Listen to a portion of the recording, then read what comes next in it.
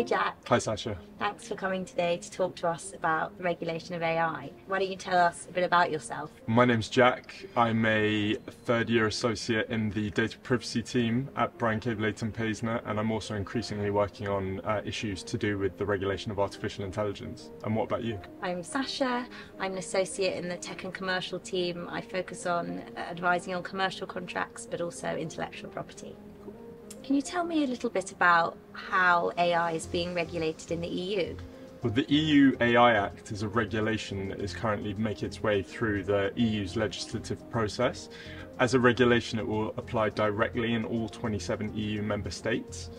It ascribes a risk-based categorization for AI systems, depending on how much of a threat they pose to the rights and freedoms of individuals. At the top of that, you have prohibited systems, such as those that use subliminal techniques to distort the behavior of individuals in harmful ways. Under that, you have high-risk systems, which are subject to quite extensive obligations in relation to governance and accountability. And then below that, you have limited risk systems, in respect of which transparency obligations will be the main regulatory obligations. For instance, chatbots would be a good example of a limited risk system. And then below that, you have minimal or no risk systems, and no regulatory obligations are set to apply to those particular systems under the Act. So what approach is being taken in the UK to AI regulation? Well, in stark contrast to the EU approach, the UK has unveiled a white paper that details 5 cross-sectoral principles that will be enforced by existing sectoral regulators. For the moment, there's no intention to place those principles on a statutory footing, but the government intends to monitor the effectiveness of the rollout of its regulatory regime, and potentially this will change. The principles are quite broad, so they cover things like safety, security and robustness and fairness. And so we're hoping that there's going to be more clarity provided as to what that really means. What practical tips should businesses be thinking about?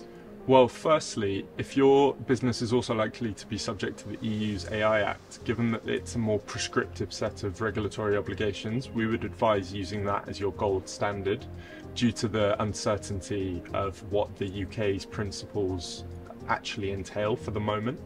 And then the second tip would be to take data privacy very seriously from the outset. Data privacy issues crop up throughout the process of development and training and even deployment of AI systems.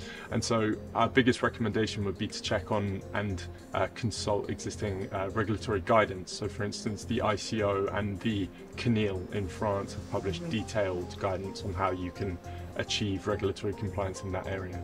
So what about timelines? Well, for the EU's AI Act, that's scheduled to come into effect around late 2023, maybe early 2024. There's still some uncertainty with regards to that, but then it will be followed by a 2-year transition period before organisations are required to fully comply with every obligation in the regulation. And then on the UK side, the public consultation for the UK's white paper on AI closed in late June, and so we're keenly awaiting any more news as to how that regulatory framework evolves. Thanks very much. Thanks very much, Sasha.